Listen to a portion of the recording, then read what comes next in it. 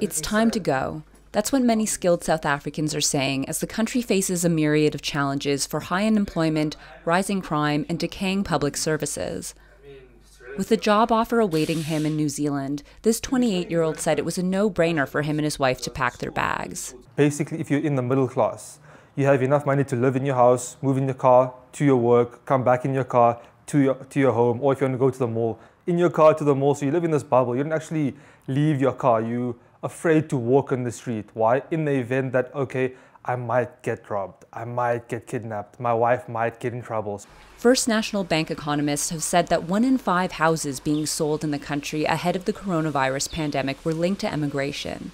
While the pandemic halted that movement, sales are slowly returning.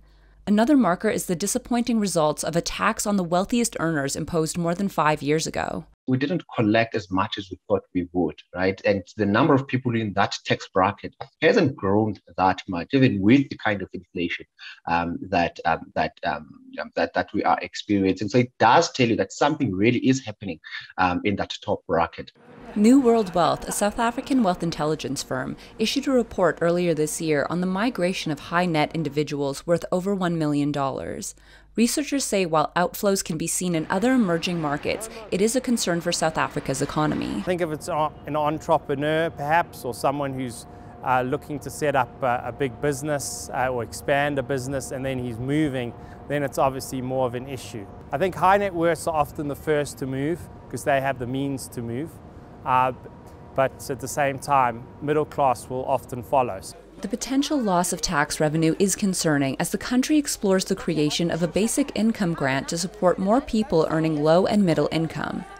About half the country's nearly 60 million people live below the poverty line. Revenue Services Commissioner Edward Kieswetter rejected the issue, telling the local press last month that emigration was having a negligible impact on tax collection. Still, only 9% of the population pays income tax, which accounts for 40% of all tax revenue, according to accounting firm Ernst & Young. And economists warn against raising taxes on that small base. We think that we are, if not at the peak, if not at an inflection point where if you try to increase taxes, you collect lower and lower revenues. If we are not there already, we are very, very close to being there. So it becomes detrimental to increase taxes in that environment. Instead, he says job creation is the best way to increase revenues. More than 33% of South Africans are unemployed, and youth are worse affected. Mayet says while many people around him have discussed seeking greener pastures, it's often those younger than him making the leap. The brain drain is a real thing.